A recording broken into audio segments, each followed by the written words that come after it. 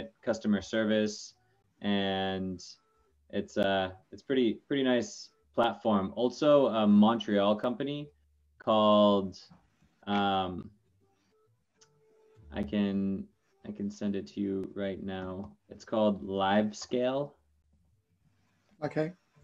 And they just opened up their platform for the next 30 days for free. And I think they have something like unlimited.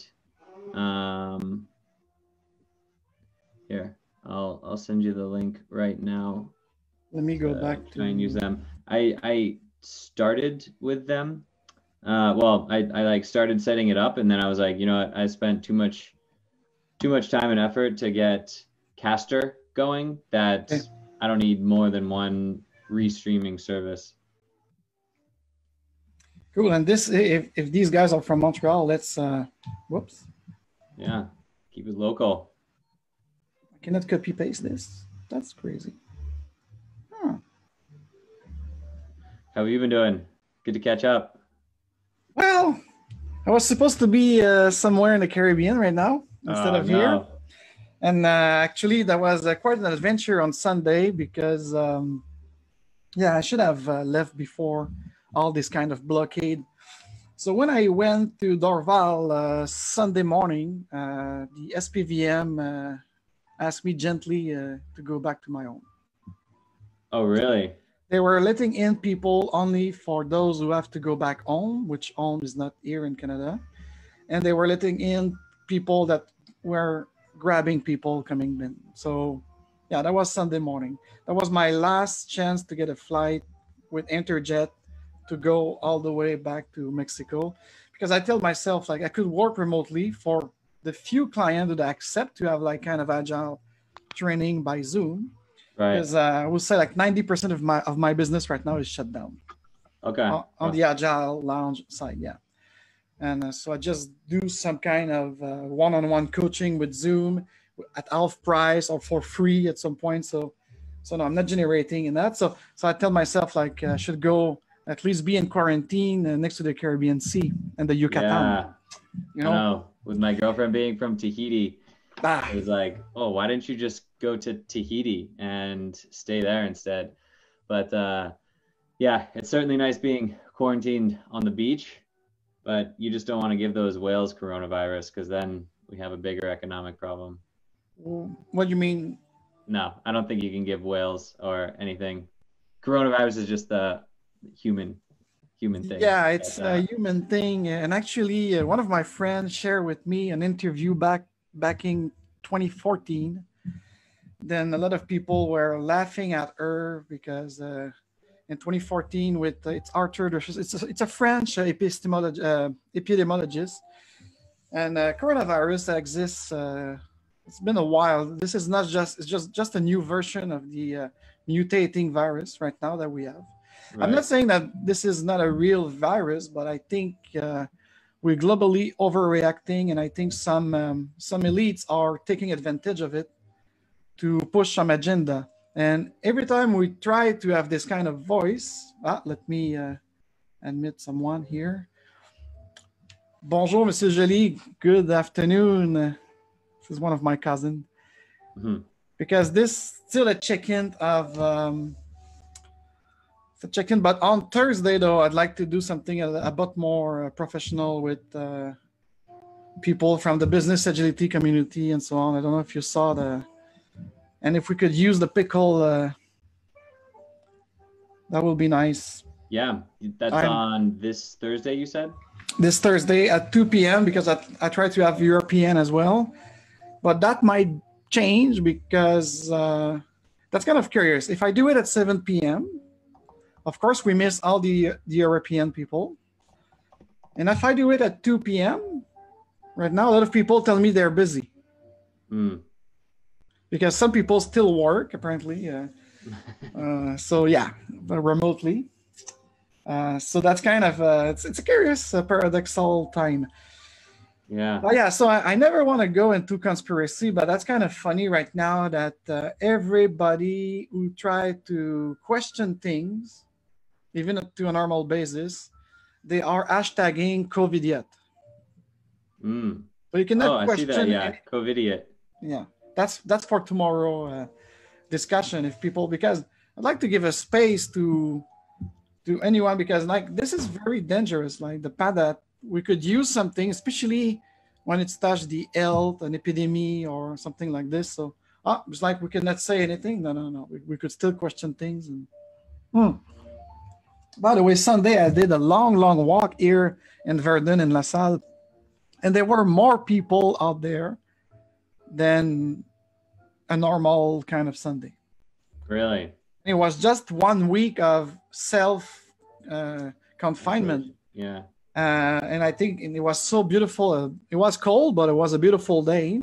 Mm-hmm. So more cyclists than usual for that kind of weather.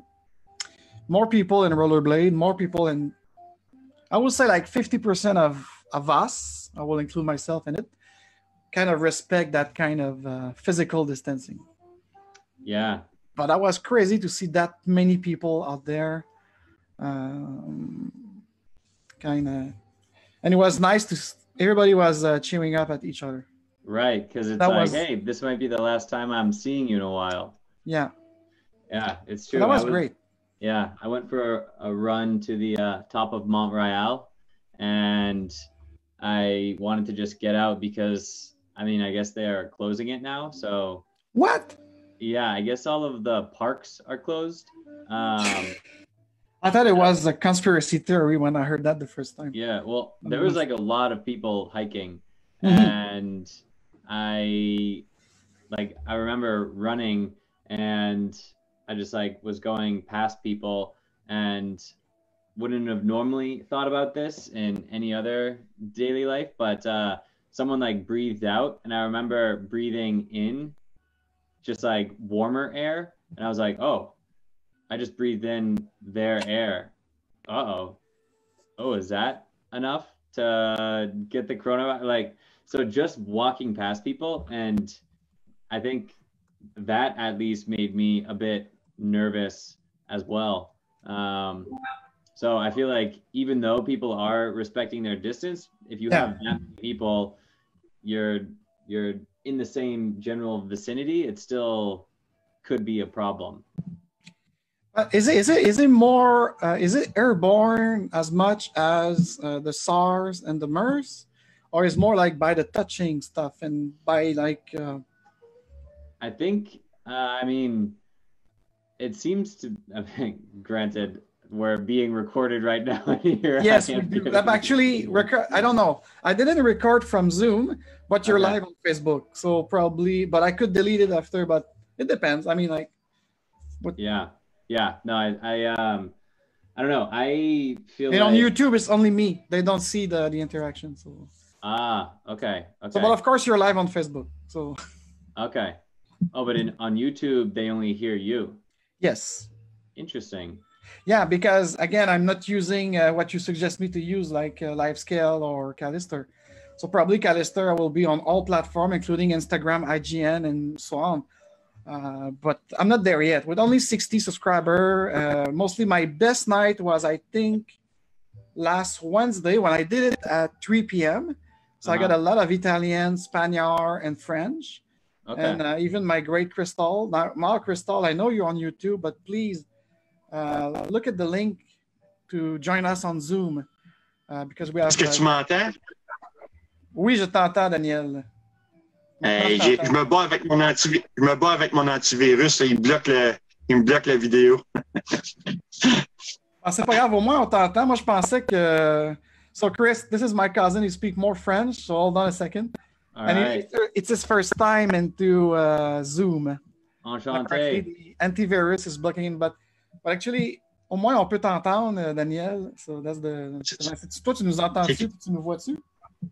Je vous vois très bien, puis je vous entends très bien. Moi, je pensais que, en fait, tu avais, comment je pourrais dire, tu avais bloqué ta vidéo pour ta privacy. Non, je suis suréquipé, c'est ça qui arrive.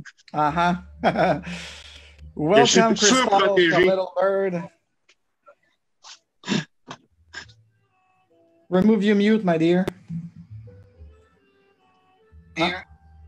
Yeah. Et voilà. Give me a second. Yeah!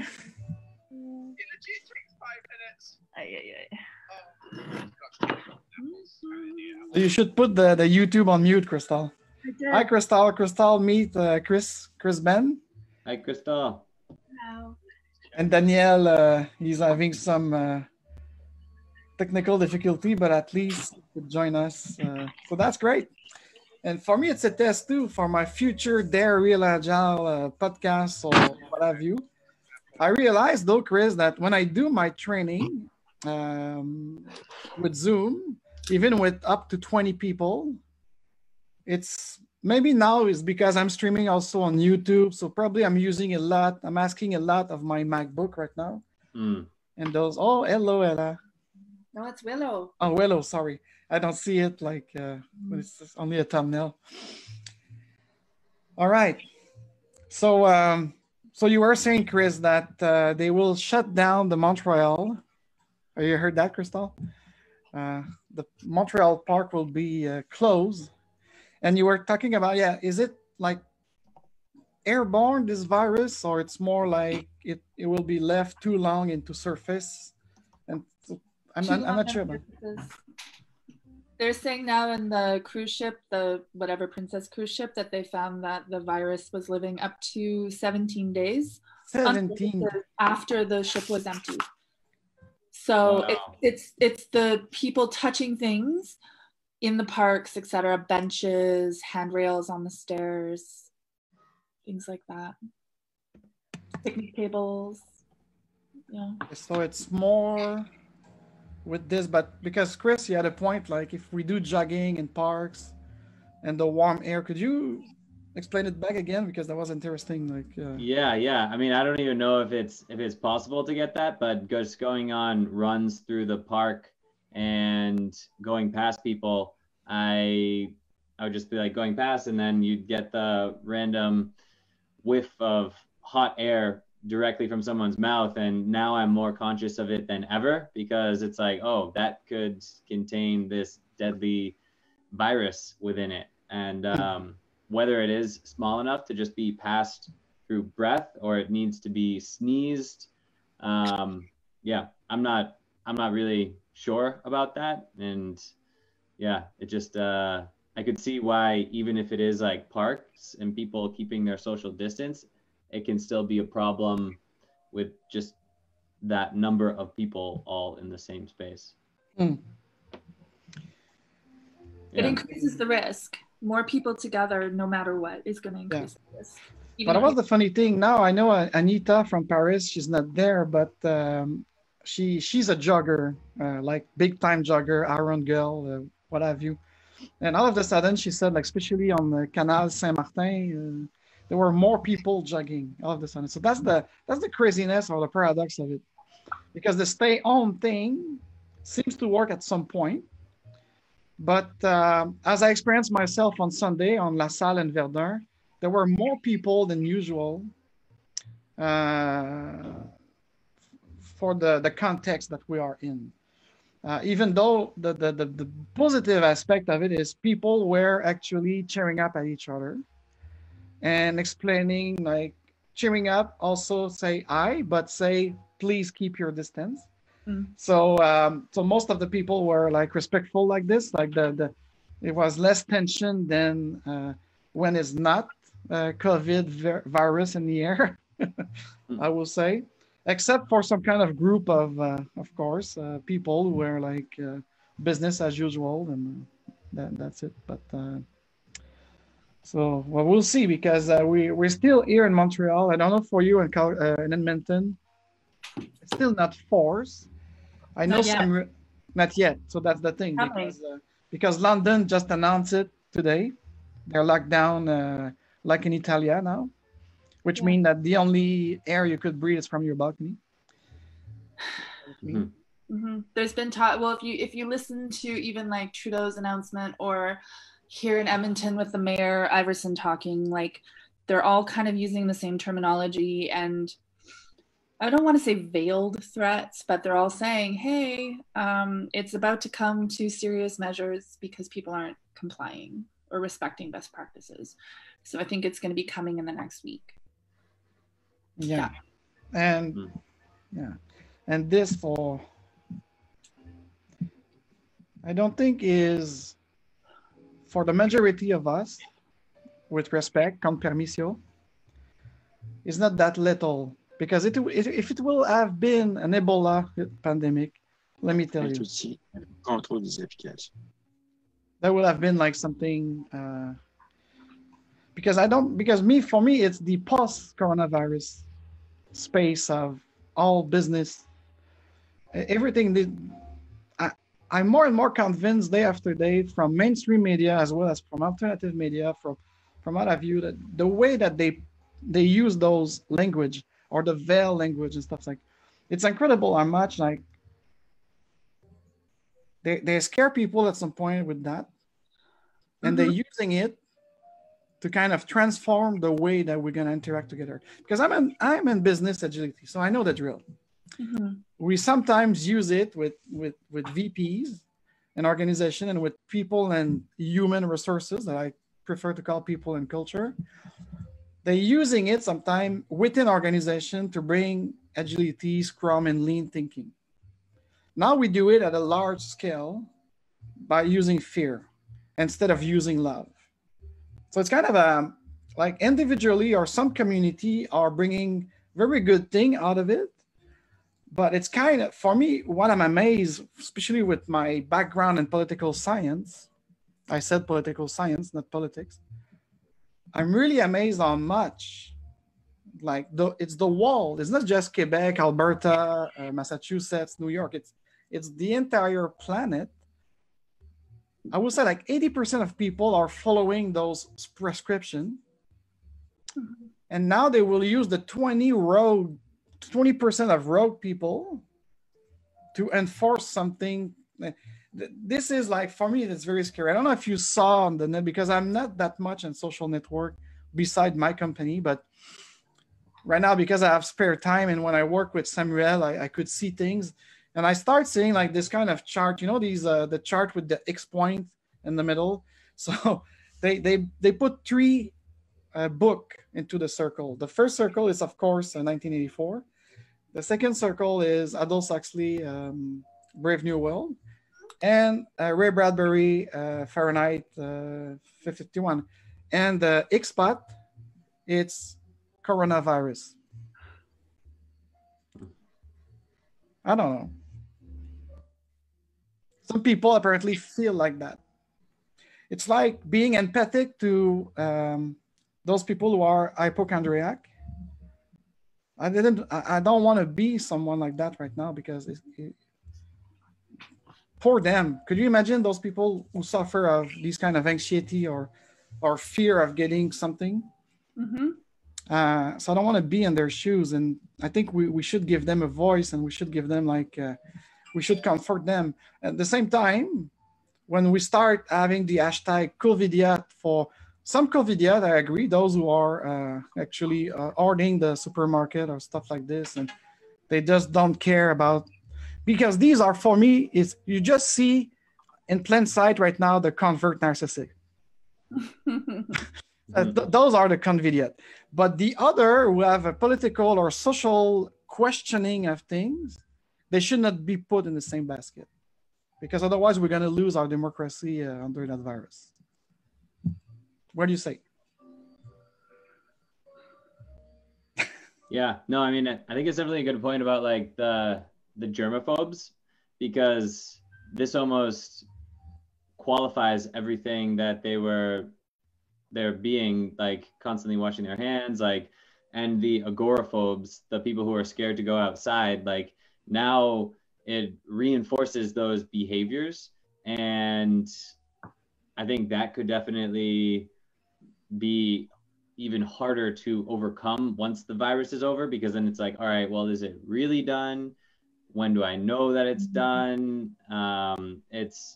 It could certainly reinforce a lot of those anxieties that I think people have.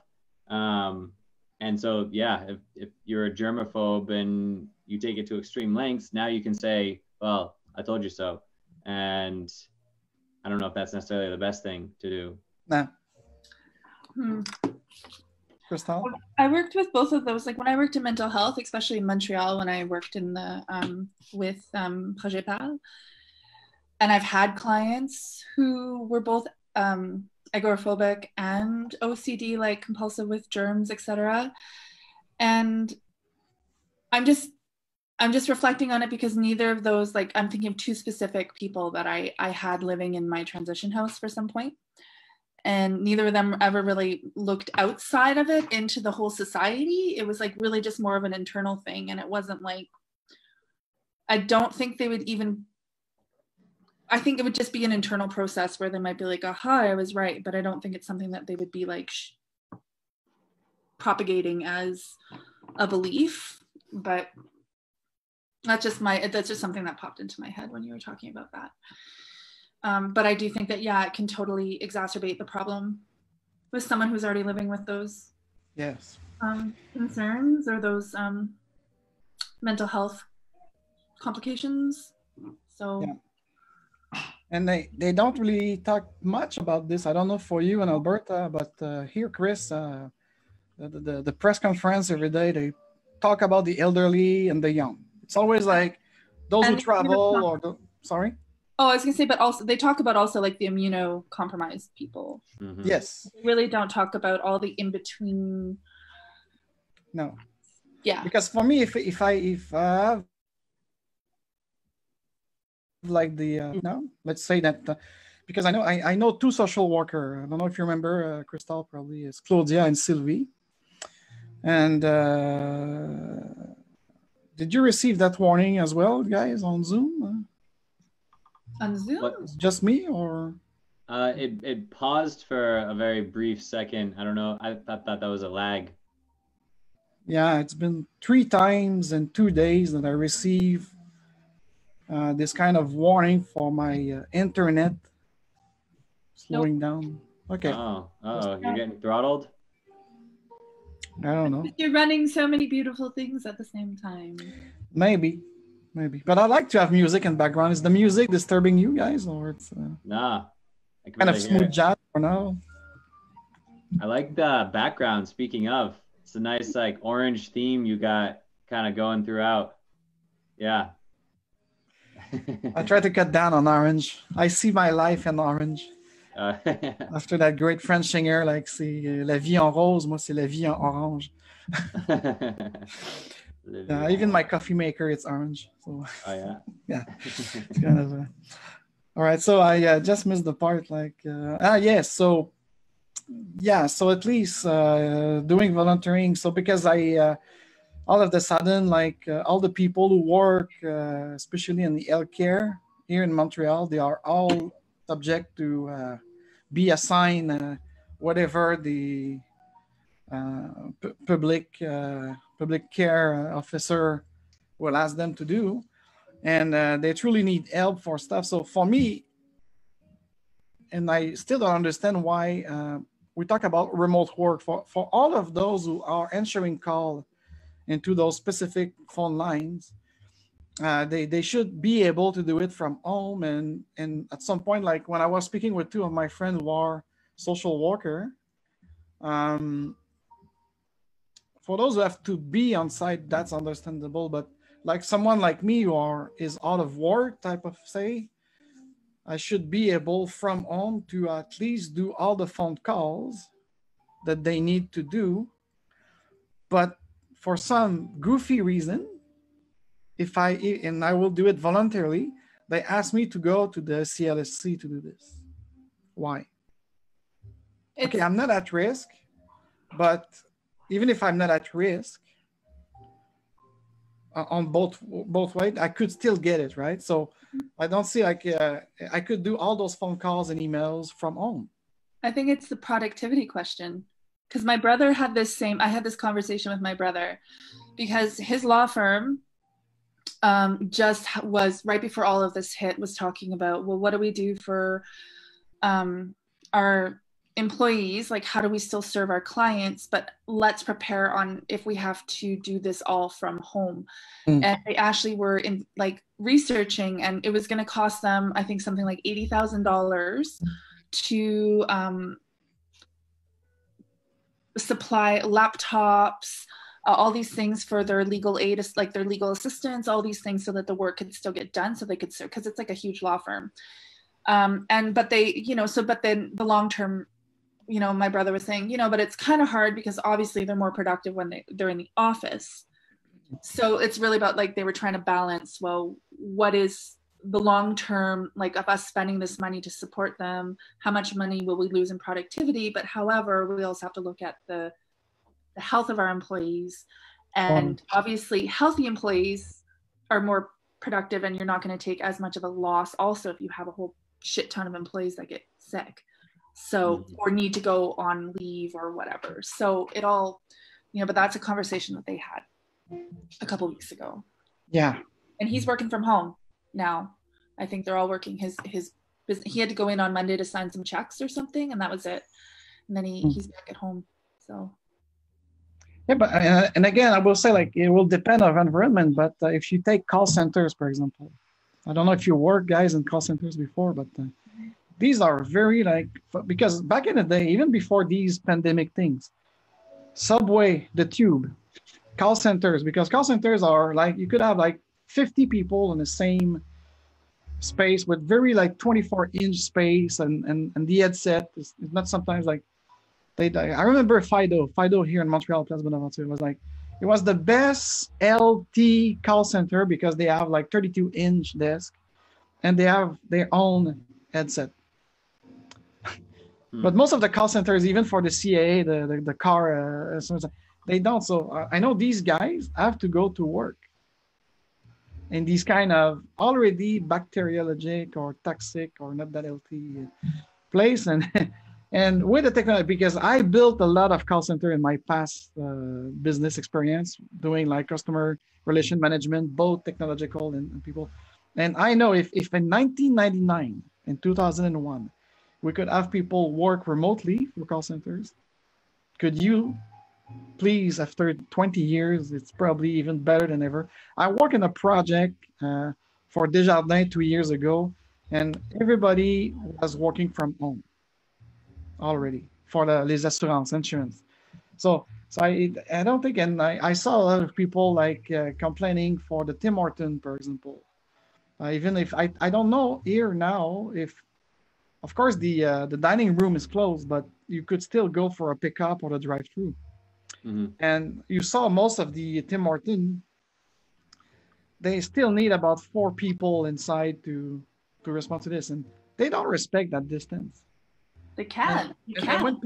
No, they can't. In that environment, you cannot. You just can't. So for me, when I saw the list yesterday on the Quebec website of things shut down, I will have had all those toxic environments such as Tim Horton, McDonald's.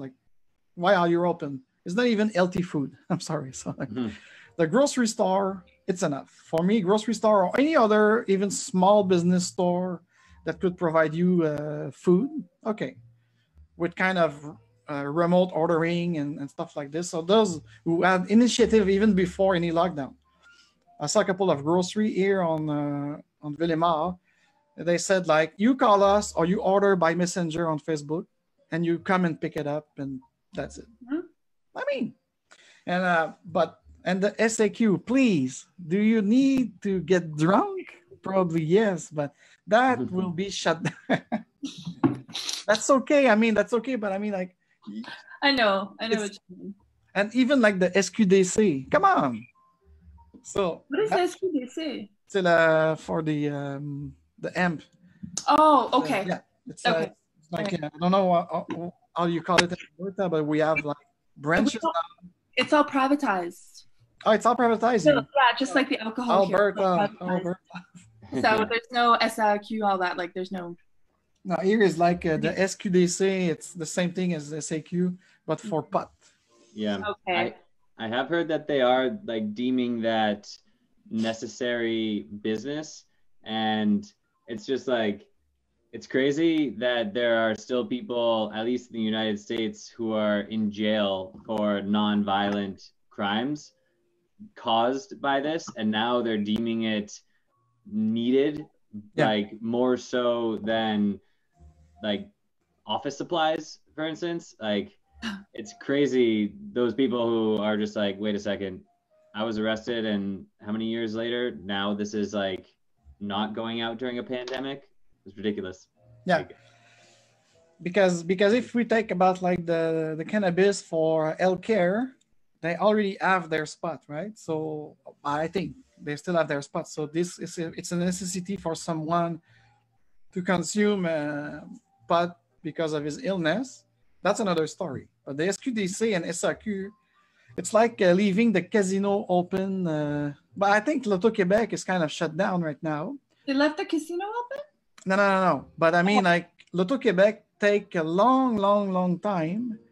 I think it's only yesterday night. You know those kiosks where you could buy your 649 and so on. So they actually shut down right now. But it could have been deemed essential, you know, because these are voluntary type of income tax that the government could use. But anyway, for me, it's just curious that Staple Depot, it's closed. I think, as you mentioned, Chris, and yeah. But even though, like, there were like a panel of discussion on the French CBC radio yesterday about the regulation of les normes du travail, the work regulation, where there's an article that give the right and duty to an employee to ask not to work for some like important reason. So apparently now this is the kind of a dance in some kind of places right now where like people like you, Crystal, you will have more than the right to request not to be at work because of your all of my stuff. Yeah. Exactly. But I mean, I guess, sorry, even in French, I'm not even, I prefer to let you explain than me pointing the wording on this. But the thing is, anybody who could be at risk with asthma, with whatever, they could request it, and then they will have a leave of absence. But I cannot believe that there are still people struggling with that right now, and especially in that context. If it's so, it's kind of... So it's physical distance. That's the thing, not social distance. Okay, now we are in a physical distance, but we're still enjoying a nice talk and and so on. So you know, so when you said like the wording, Crystal, like even like when you hear the press conference and like 2 weeks ago, Dr. Aruba here in Quebec was openly saying like, don't ask me to call the SQ. But nobody like catch it. They catch his Portuguese tartlet instead. That was more funny. Of course it's funny. But so me, I don't understand. And again, I was listening a doctor from London on the BBC. He was saying like we should let's take the number here in Quebec. It's right now almost 1,000 people. Of course, more they test, more they will have people positive. So it's not because the pandemic is gaining. It's because like there's a lot of unknown people right now. So they're just not even able to keep up with testing. So exactly, they can. But you know, at La Place des Arts here, they open a big tent. You know, like the Quartier des Spectacles. Now you could go there, and Subway full of virus to be tested. Like so, probably if I leave my house right now, maybe I'm negative, but I will catch it in the tube. Going there to be tested. No, maybe I'm just kidding. Also, I don't know about in Quebec, but here, like you do need a doctor referral to even go get tested. Now they open it like for everybody. So really? They put tent on the Place des Arts, you know, like all around there. So you could go there. But of course, you don't go there like me right now. Only if I will be an hypochondriac or someone anxious, I will go. But I don't think I need to go. But a lot of because I don't have any symptom. I don't have any what? A lot of people are still gonna go even if they don't have symptoms. I know, but they have a first kind of filter. They will ask if you have symptoms or if it's been like within 20 days that you came back. Me, I came back from Mexico on March 4th. Will I qualify? I don't think so. No, not today. It's my last chance because I came back from Mexico on the 4th. But again, Mexico right now, it's one of the lesser country with concern with that. There's Russia, Singapore, because Russia and Singapore, they shut down their border on January the 15th. Smart. Didn't India yesterday or something, I think, did like a super extreme shutdown of things for 21 days, I believe. Like us? No, but I think hardcore. I just saw it on CBC yesterday. I didn't read all. I just saw the headline. Yeah, but here's the thing. When I did my Temazcal in the Yucatan, there was an Indian couple freshly arriving from India. So maybe I got it. I don't know. because all this the Southeast Asia and so they've been sick since January, so they are on the curve like. They're ahead. Yeah. So this is the way that spread apparently, because right now in Europe and here there's no born coronavirus. It's all brought back from someone. So the West Coast, it was all Asian country, and for us in Quebec, it was everybody that came back from Italy and France in the last couple of days. So that was the root cause of, and then New York the same. New York, it hit like crazy, 25,000 cases. New York State. And imagine all the people traveling in and out of New York too. That's anyways. Yeah. So, but is it? But again, I'm not sure about is it airborne or it's more like it stays and you touch something and then you put your hands on your face and here you get it. Unless someone sneezing on you and your face, probably again. Well, I've heard it's just surfaces, but then I think it was CBC posted an article how they're doing tested and found that it can survive in aerosol form up to however long. But I mean, that's all I saw about that. So they're really just touting that it's surface and getting too close and spitting on each other. So yeah, right. Of course. And then it lives longer on surfaces like plastics, but apparently not as long on things like papers and cardboards. They're doing all these, So that's why they're saying that takeout foods aren't a huge concern because it's all like cardboard and paper. It's not a huge concern, or well, that's why they're still allowing a lot of that to happen because even though with the surfaces, it doesn't live as long on those surfaces or something. So, I don't think that's probably one reason they haven't targeted those types of takeout. And how do you feel about will it last? Because apparently China is reviving right now because it lasts for about 3 months. Apparently it's a 3-month circle. So will it mean here in Canada will be free about June?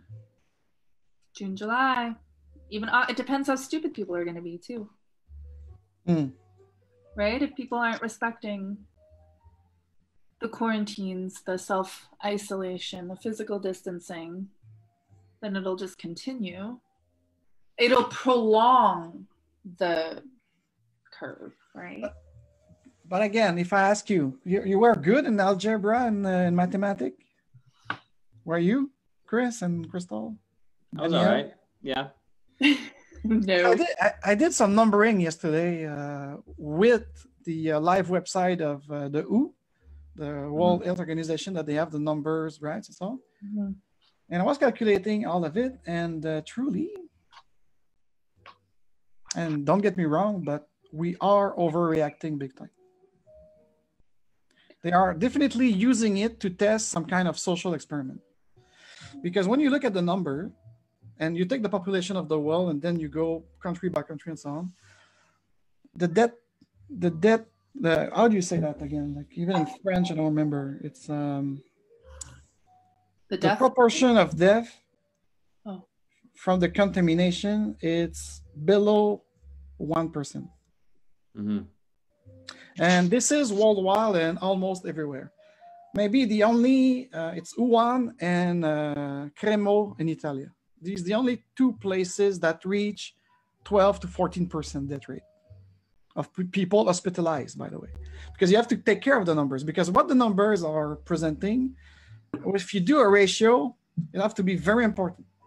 Because when they say 12% of Italians passed away of the disease, they calculated on all those infected, not all those hospitalized. Okay? So that's a huge number. But here in Quebec, when they say 4 people dead, they made a number out of the 45 people hospitalized. So of course it looked huge. But if you calculate it on all the people who are positive, like tested, so they cannot like, I'm telling you, if it was Ebola, it's a death rate of 55%, I think. Correct me if I don't remember because I don't want to navigate into my screen as I keep receiving low internet warning. So I mean, like for me, it's okay. I said like, okay, I'm taking it seriously, individually speaking, taking care of people, staying at home most of possible and keeping my distance and so on. Okay. But collectively and socially, something is wrong. It's because again, that doctor from the BBC, and there's another one also in France, they say like, usually as epidemiologists, we will concentrate on those sick. And the spreading, that fear of spreading, if you contain those people who are sick. And because this virus has been there for the last 15 years. Now they say it's a novel, and they will use that word. It's a novel coronavirus. And they put 19, but they has like CoV-2 in 2002. And I mean, hold on a second. It's like we have the flu every year. We have like, is it? And a lot of people, I saw it. I saw that people are, yes, but what were their conditions before they get it? Mm-hmm. Right now, I didn't see with my search yesterday, no one really healthy, and even those who were really healthy or sporty that get it and been hospitalized, they retrieve from it. They don't die. So that's the thing. So we have been told that even myself, I'm in good health. I still have to lose weight, but that's not an issue, I don't think. Because my immune system, it's on steroids, my blood, everything, like I've got enough white and red globule. So I'm not saying like I'm Superman, but I mean like, okay, I could get it. I admit it. Like I could get a regular flu or like I could get a pneumonia, but I will survive it. Now what they're saying, in most places, now if you get it, whatever you are, 45, 20, 12, or 75, you might die. Oh, I scare you. But you can get the same with the regular flu. They say the same for the regular flu. You might die if you get the flu. Mm-hmm. Yes, you could. Mm-hmm. Yeah, but now that the way they portray it is you need to stay home, not to spread it.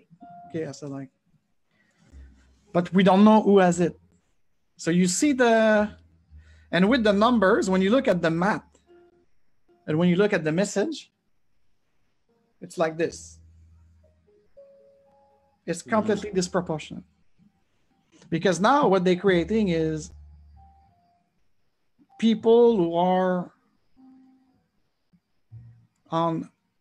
unemployed. A lot of small business will go bankrupt. So and even people are embarking, even myself, because at some point, especially in my business agility kind of network, everybody is talking about like, oh, let's create a new world. Let's create a new kind of market. Let's create new money. Let's create. Hold on a second. I'm all for change. I'm a transformator. I'm an enabler of change. This is why I'm doing Agile. But right now, what I don't like is the lie and the using or the manipulation. They use something to force things on a group of people. And the group of people is us. So do you think that the quarantine is overblown? Yes and no. Because again, when they say Singapore has less cases because they close their border quickly, I said, okay. And they concentrate on those little numbers of people. But I don't know, Singapore is a monarchy, right? Mm-hmm. And Russia, it's a kind of autocratic federation. So I don't think they will. But again, it's Russia who's sending doctors in Italy right now with Cuban and even Chinese. 300 Chinese doctors arrived in Milano yesterday. So, yeah, to help, because right now the epicenter is Italia. This is amazing. But again, there's more people at risk in Italia. And they, of course, they didn't listen to these kind of quarantine and so on, like because this is the Latin way of, you will forbid me to have my 3 o'clock espresso in Milan. Are you crazy? And I want to kiss my girlfriend even if she's sick, so I mean, like, I'm not being racist here. It's like even my Italian friend told me that, like, but look at that, the 3 Latin country, France, Spain, and Italia, they're the one who are into big lockdown because they didn't listen. It's not because we didn't listen. It's because we have free will. It's interesting too, because I feel that there are cultures that are way more like almost like passionate, the touching, the like movement and like body. I just, so I mean, it just increases the contact. Yeah. Yeah, like the French, they need on a besoin de 3 bisous. Oui, kiss each other even between men. The bisous, I do, living here, my little. Actually, if you wanna have a good laugh, Paul Taylor. I don't know if you know Paul Taylor. He's a British guy living in Paris, and he's doing you could find it on YouTube easily. The hashtag is Franglais. He's doing a show and he's pissing off the French, and he's amazing because he speaks French, English, and Spanish with no accent. This bastard. Yeah, no accent. So he switched. He do a show like, and he's laughing at the French, and especially avec. I don't know, Chris, if you'll be enough good in French with that, but say when the French say "je t'emmerde." Je t'emmerde. Yeah, je t'emmerde. In English, it doesn't make sense because it's like, I will put you full of shit. I mean, like, I don't get it. So you make a show. You make a 15 minutes out of that, and Franglish. It's amazing. I mean, if you'd like to laugh, especially if you're bilingual, yeah, it will be like. Et puis avec vos bisous là, qu'est-ce que vous faites là, putain? It's just crazy. Okay. And me, I'm British. I don't want to do la bise. C'est la bise. They call it la bise. I don't want to do la bise. Just like handshake. No. They all want to hug me like if I was a whole time friend. So, yeah. But of course, like this. But it's cultural. It's not.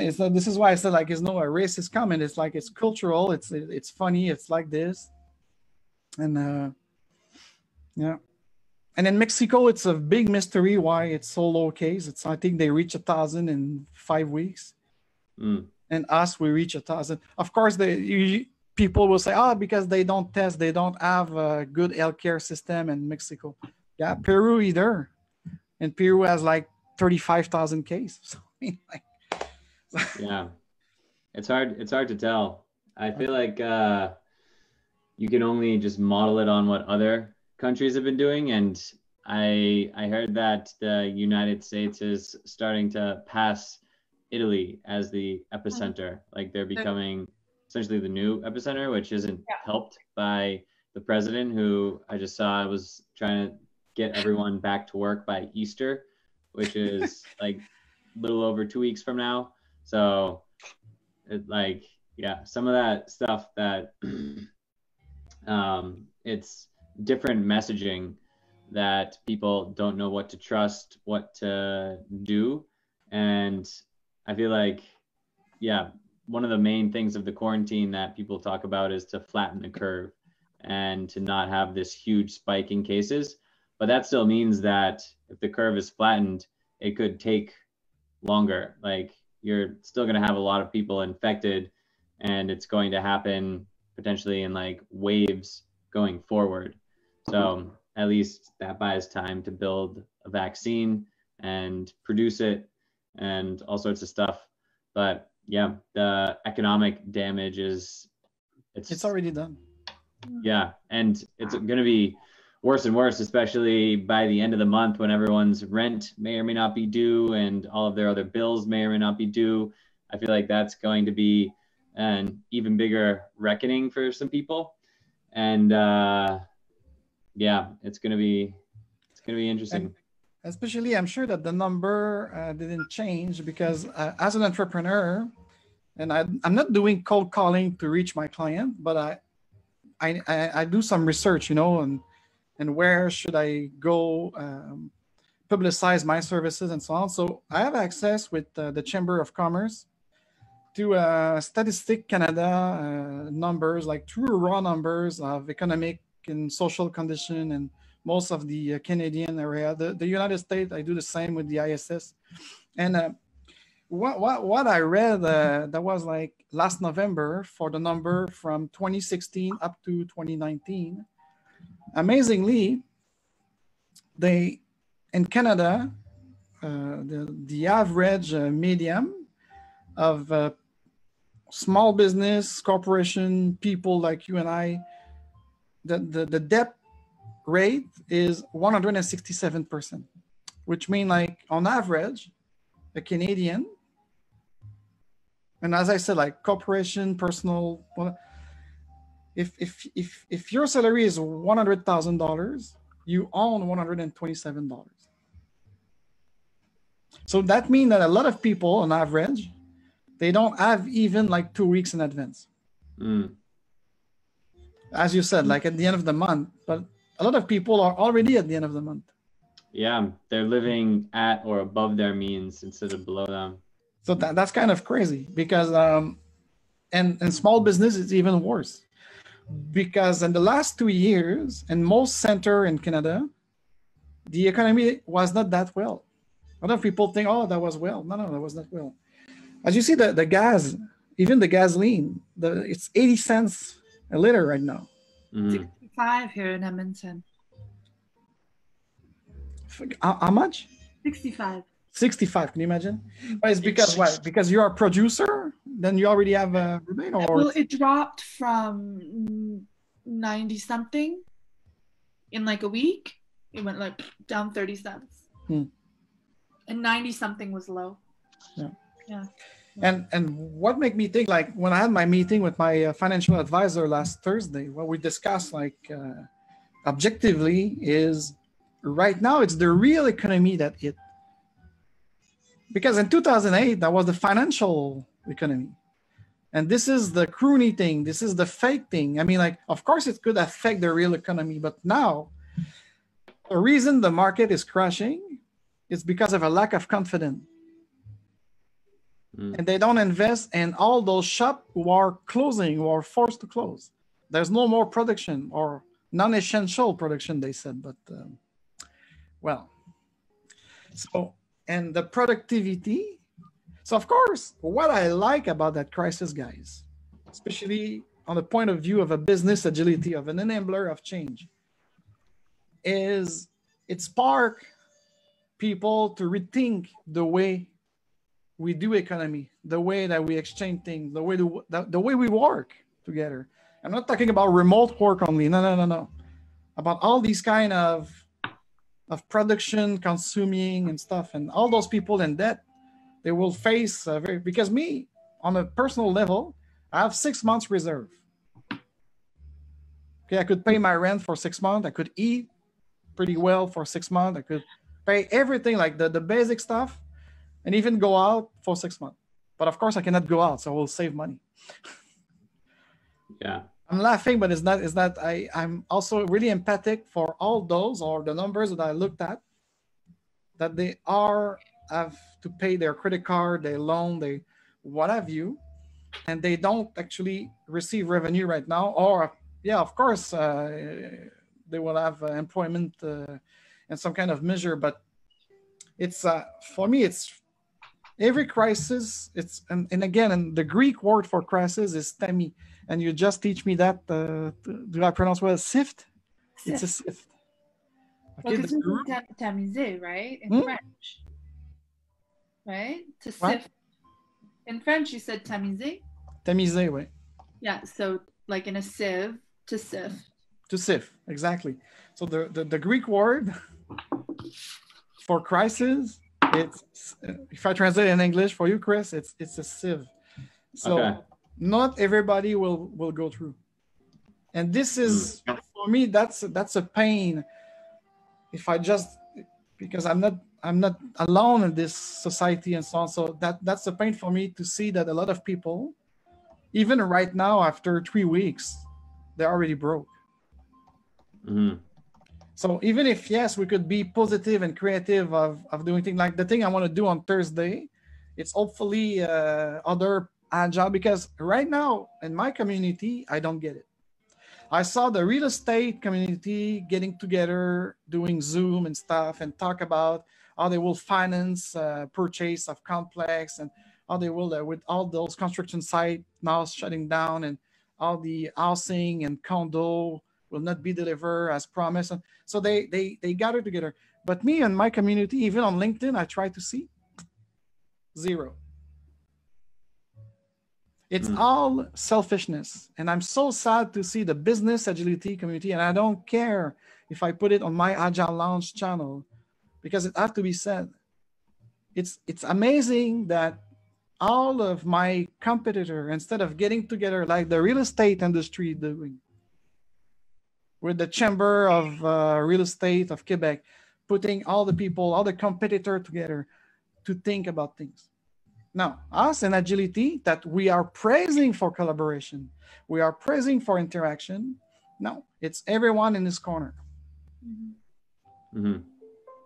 Because we realized that as consultant, we were being so much dependent of the fear of not changing. And now we don't have choice to change. Yeah. But it's been 3 weeks that I tried to call out my Agile community. And even in private, I'll share something with you, Chris, that I was really disappointed of a reaction of someone we know. It was a bit like, what? Because I post something on Facebook. Actually, my agent post something on Facebook, and he's been like slapped about it. So I don't understand, because business agility people, us, the enabler and the sparking of change, in a regular time, we should be there to facilitate and help you. This is what I'm trying to achieve with those check-in. It's a check-in of, how are you? Are you feeling good? Do you need something? Do you need help? And just gather together like this. I started like 2 weeks ago. And mostly it's, I saw no one in my field of business agility gathering there. It's my great friend, Crystal, who is one of the greatest nutritionists out there, healing people. It's my cousin who is à la retraite qui se joint à moi. J'ai eu quelques amis. Okay, I'm glad, because if I'm doing it for a couple of people who would like to share, but I'm just amazed that in the agility circle, they are doing things like selfishly to serve their ass, to save their work or their world like after. Mm-hmm. But I heard nothing of them. When I send an email, those who interact with me are in every field but enterprise agility or business agility. Do you know why that might be the case? Is it just because like it's easier to talk and not walk, or do you think they're swamped with work right now, trying to adjust to these new changing realities of work? Like, can you, if you were to armchair psychologist diagnose the problem? But actually, I didn't. I'm in contact with maybe 2 or 3 people who work in the field of business agility or transforming the world of work, let's say. And one of them, actually, she's not even agility. She's more like in human resource / changing things. And she's very busy as long as they still accept the remote thing. So that's another thing. Even in this time of crisis, it's not everyone who are catching up and doing a training or workshop with Zoom. Mm-hmm. Actually, Chris, with your tool at Pickle, because let's advertise you a bit. With your tool, And with the will of guy like me and that woman that I'm talking about, like that, we are willing to bring anything that will require like on-site, in-person type of thing, that we could show the world that, and even before that crisis, we were talking about it, you know, like using this. So a lot of people talk remote. And this is for me, is the paradox, because I've been called a purist of agility because I didn't like necessarily do Zoom training before, because we'd like to interact, and especially in technology, a lot of people they need to escape their computer. Right. So an online training for people who would like, for a software development team, is not necessarily a good idea. No. Okay. So that's probably why all of a sudden, all my colleagues, good or bad, I don't care, it's completely a silent radio. We don't see them, and they don't take this opportunity, because me, when I see on my LinkedIn feed, because that's the only social network I'm really hard. Because if you see Agile Lounge anywhere else, Instagram, Pinterest, it's not me. It's my marketing agent, or it's not me. Don't think I'm... Finalement, c'est moi qui ai des cours gratuits. C'est toi qui as des cours gratuits? Ouais, voilà. If you follow. So, mais c'est ça. So even my lawyer is giving free advice to any entrepreneur right now on webinar. I'm doing like some session, I told you before, like either at 50% off or completely free. Depend, because if it's my base clientele of startup and entrepreneur, I do it for free. But if it's a big corporation like a bank, sorry guys, you're gonna pay. Yeah. I mean, like, and they don't agree with that. Could you imagine that? Okay, so we cancel your contract. I said, F you. I won't do it for free, Desjardins. You hear me? No, I won't. Well, yeah. I think, I don't know, it's a good opportunity right now, but I've seen that even like with, let's say, celebrities, whatever, offering, you know, free, just fun stuff, free cooking, like there's people doing free master classes. Like, I think it's an opportunity to build community, but it's also an opportunity to plant seeds for future business. Like, I'm hosting my next gathering online and opened it up free, where normally I do them in person for a max of 13 people. And I was actually thinking I'm actually going to do a separate group for my regular people, so that we still have the intimacy and still have that free for this month. But then moving forward, it's an opportunity to adapt and to grow, and for people to possibly explore my business and what I do in a way that wasn't available before. And then hopefully people will be interested in jumping in the future, especially when we get back into the in-person. Or it's an opportunity to possibly host events like that on Zoom as a different source of income in the future also. So exactly. No, I agree with you. They're not going to survive right now in the businesses. It's like, you have to adapt, or you're gonna, if you're able to. There's obviously some businesses out there that just can't. Because right now, the funny thing is, when I saw a post of someone saying like, oh, I would like to do this because I have more time right now, or is there anybody out there with a creative mind? So of course, I'm going, and I could be a facilitator, because that's every Agile coach are actually forgetting their first and foremost duty is to gather people together and facilitate any session. They all put things onto training. No. Training is one thing. I'm not a trainer. I'm an entrepreneur. And I've been doing all these techniques of agility for years. Now I could be a coach. Yes, I could coach you about it. I could facilitate stuff. But the thing is, the key is facilitation. So to all my colleagues out there that will watch this replay, instead of whining that you lost your contract, because especially the corporation don't want to pay for virtual stuff. And I'm sorry, I'm agreeing with you, Crystal. I do a lot of things for free, even in a regular time. If you go to my website, you could have your first 1 hour of consultation for free. And basically in my market, it's worth $150 an hour. I'm giving it for free. Even before coronavirus, I was already there. doing some kind of Zoom stuff. So for people and helping my client here in Montreal, dealing with team in Singapore, Shanghai, and Bangalore. And I was one of the precursor in Montreal of doing remote agility. Mm-hmm. Yeah. Okay. But in the meantime, so that's why, so that's just funny. It's just me. I don't want to do an editorial on this, and I'm not complaining. I'm smiling. The thing is, I take this opportunity right now to this live, and that will be a replay. Please, guys, do something. I'm inviting you. It's been a month, 2 months. I'm inviting you to their real agile. And their real agile, it's applying those values and principles that we all have since the revolution of 2001. And now it's taking that crisis and you just hide yourself. I don't see any of my colleagues on LinkedIn. All the entrepreneurs I speak with are in all different kind of environment, and they try to get the most out of it, like you, Crystal. Mm-hmm. And I can't wait to be there on Saturday. Have you seen I registered? I know. I'm like, by the way, it's like the first time I'm doing it, so it should be interesting. Mm-hmm. But also, so when we talk about, like, I believe in the whole role of not teaching a workshop or teaching a class. I always look at it too as facilitating, and I always think about it as I'm not necessarily there to hammer home an agenda. I'm there to guide an experience.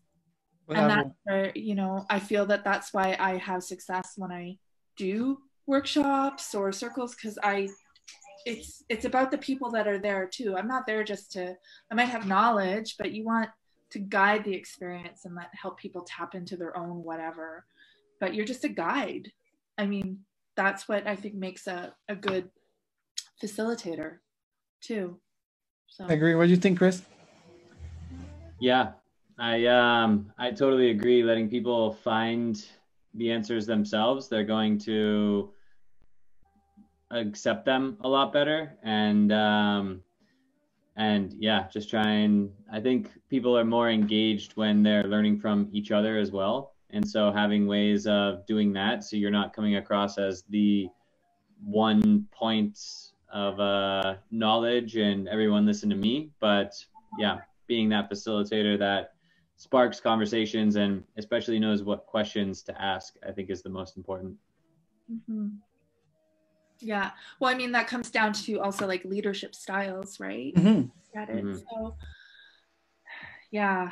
And this is like, since last year, this is the big oof right now in our field of transforming the world of work. It's exactly transforming a manager to a leader. Yes.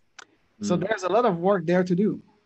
And all of a sudden, all these people are mostly quiet right now. And I try to gather them, whether through here, the checked in, whether through some kind of free space. Now I'm creating it's like after 3-4 weeks, what I'm gonna do on Thursday, and I hope we could do it together, Chris, with your great tool of Pickle. Yeah. And we'll see if people answer the call, because for me it's the 15 call in 2 weeks that I try to do, and I even call people that I know right on the phone and say could we gather together and start thinking the post coronavirus. This is why the title of my event is this. It's self-managed, because agility, it's proposing self-organized and self-managed team. This is the time. Mm-hmm. This is the time to do this. To do this, not talk about it, but to see how could we actually propose our entrepreneur out there, our client, our teams, our organization to really jump into this. I think this is the time. This is the way that when we say this crisis should not go to waste, because if people are just holding, because the premier logo yesterday in Quebec said on va se mettre en hold. We're going to be on hold. Yeah, no. Don't put yourself on hold. Take that time to reflect, to go to the storyboard. So this is why I create this virtual open space on Thursday afternoon. Yeah. To try to see and to again, I'm crying. I'm crying to my community of Agilists. Where are you? The only email that I saw is, we canceled the Spark that changed Montreal and Toronto. And we'll see you next year. No. You could have done that into another way, because Agile is all about other ways of doing things. Well, adapting and being exactly evolving and being flexible. Are you an Agilist, my dear? I think I might secretly be one. Yes, because you talk exactly. And by the way, we are March 24th today. So let's say hi to my coach who taught me to talk like this, to think like this, to be like what you just said. His name was Mike Beadle. He was one of the co-signatory of this revolutionary agile way of thinking back in 2001. And he's been shot and killed in Chicago 2 years ago today. Today? Yeah, by the 23rd. It was yesterday, yes. Okay. So it just makes me realize, because that's, as you said, like we facilitate something, and agile is not something new. It's just common sense. Is that the way in English to say the bon sens, the common sense? Yeah. Exactly. Because you see, you don't even practice it, Crystal, and you have the mindset, the language. Because agile, it's an adjective. It's not something you buy. It's we use a sporty type of way of agility, but the thing is this, is being flexible. Your mind should be flexible. Well, I think of it as almost like a river or a stream, right? Like water, being like water. And just because like water can be really powerful, but it can also be very gentle, but you're always moving around things and going with the flow. Yep. And yeah. You're amazing, because that's one of my workshops that I use the value stream of, and I use this. I have a map that I could not show you right now, but I have a map where you see a river or a fleuve, we say in French. The river is affluent.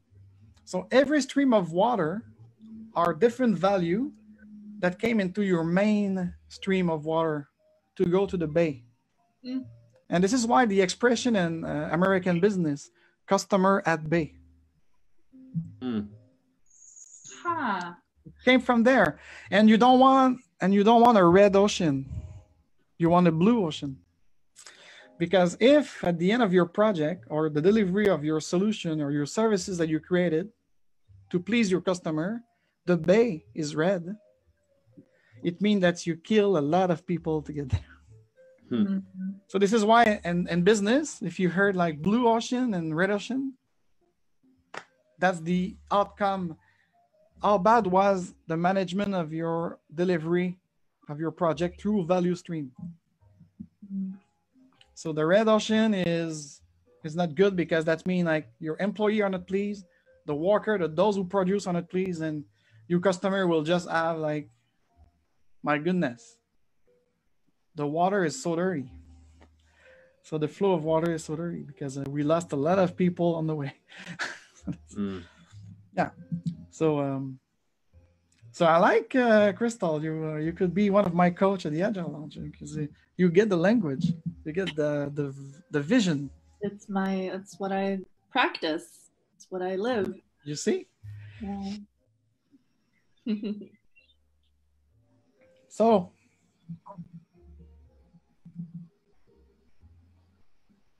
Yeah. Not much action on YouTube. I was just like going about my 3 screens.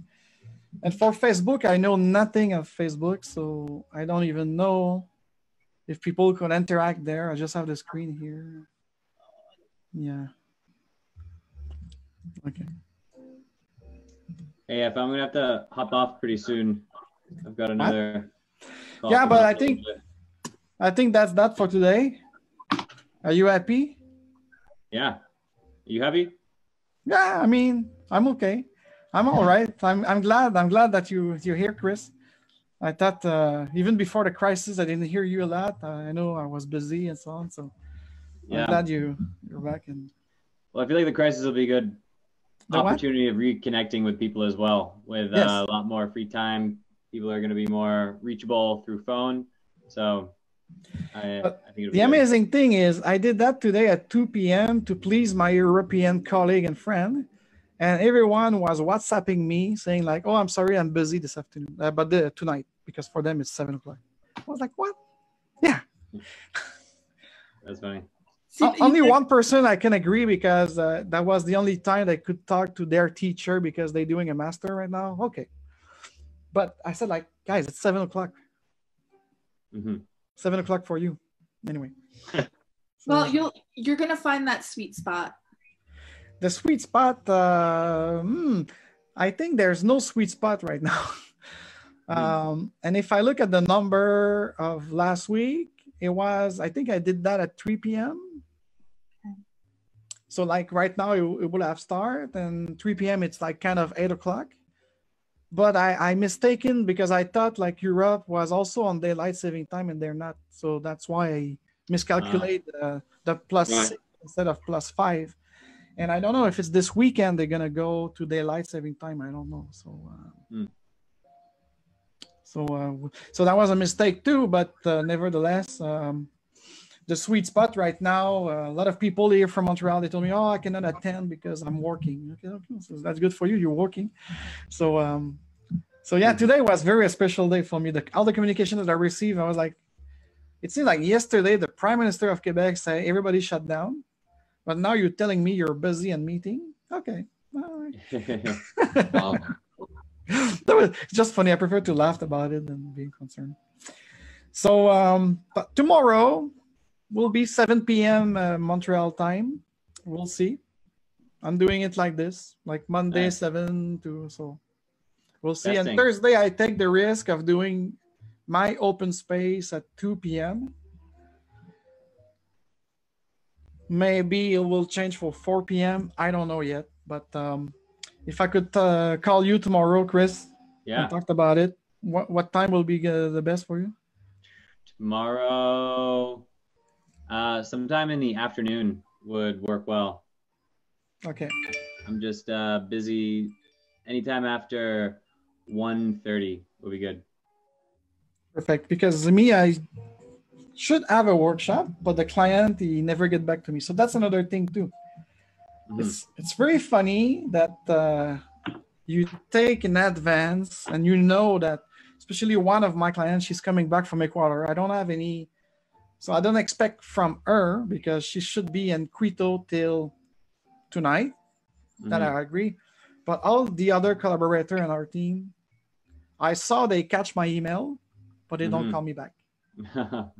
Yeah, so I mean, I can understand like everybody could have their issue, but we should have more time, as you said. Like, so communication, no matter what. Yeah. Just reach out, or like, what's going on, or say I can't attend, or I have this shit happening. Yeah, something like. But this is not just coronavirus era. It seems for me sometimes like I don't just understand like. And I was expecting more. Actually, I got some more communication in a certain sense since that crisis.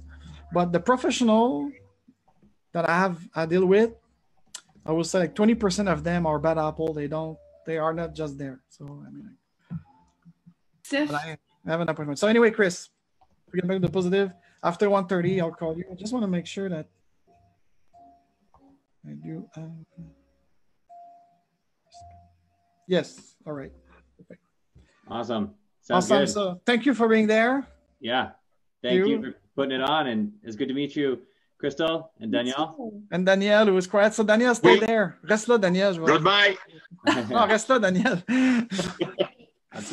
Je suis encore en noir et blanc. I'm white and black. Non, mais reste là, on va se parler. OK. So, all right. Ciao. We'll talk to you tomorrow. Yes. Or Thursday. Well, do as you want, but I'll be there on Saturday. Yes. I reserve and I even give donations. So. What? Yes, I did. Didn't receive it? I don't know. I didn't look. Yeah, I went through. On anything. Actually, even Bride brought me to your PayPal, and I send money through PayPal. So. Oh, my love.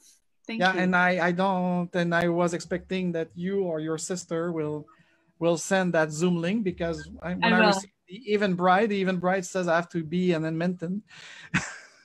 Oh, there's an address at 209 something in Edmonton. So. I didn't know how to. It asks you for a physical location. Let me just cut the feed now because we are still live on Facebook. Oh. So just want to cut the feed. Okay. So Facebook people, take care. See you tomorrow, 7 p.m. Okay, 7 p.m.